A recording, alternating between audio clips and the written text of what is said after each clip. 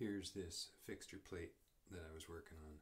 It's got that pocket in the back there that was all full of coolant. That pocket took so much work to dig out. See here at the beginning, I don't have to take the chips out of the pocket. There's no pocket yet. They're just getting blown out by the cutter. But later on, even though the face mill is conventional milling, which is like peeling the chips away from the edge as it's cutting rather than trapping it against it, it just gets so full of chips that they're getting sucked back into the cutter, and I can hear them crunching around in there.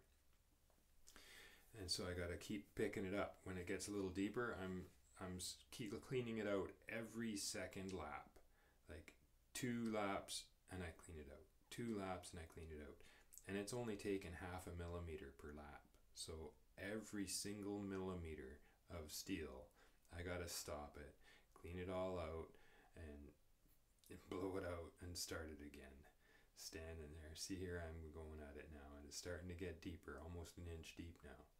This pocket, it goes 2 inches deep. So that was like half a day standing there cleaning this damn thing out over and over and over. Look at the wads of chips I'm getting out of it. That's just 2 laps, gives you that many chips. It's just massive the way the steel blows up into this big pile of balloon out chips. So here's the other side of the plate.